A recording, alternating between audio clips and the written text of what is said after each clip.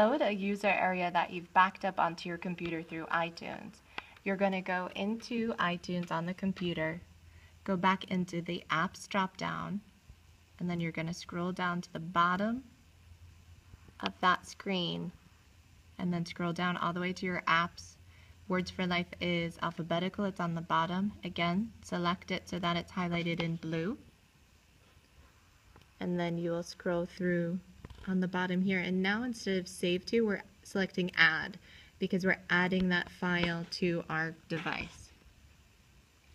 That will bring you to where you may have saved the file, and here's our file, Test July 2 load. We're going to click on it, select Add, and you'll see that it now added that to our list of files that are on the device. We're then able to disconnect the iPad at that time, close out the iTunes, and when we go onto the device,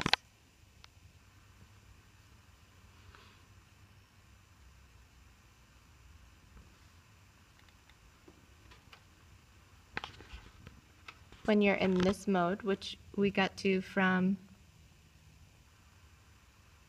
this is our main page with the app. So to get to the editing for backing up vocabulary, we go to the vocab button, choose new vocabulary, and then we're going to go to the menu bar over here, and we're going to select import and export. So now we're importing from iTunes, and you'll see that our vocabulary is located here. We're going to select it. Again, you can change the import title so that we know what it was from, and we can do test 2, which would be our date, and then we can hit save. And note that this may take several minutes depending on the amount of vocabulary and data that is in that user area.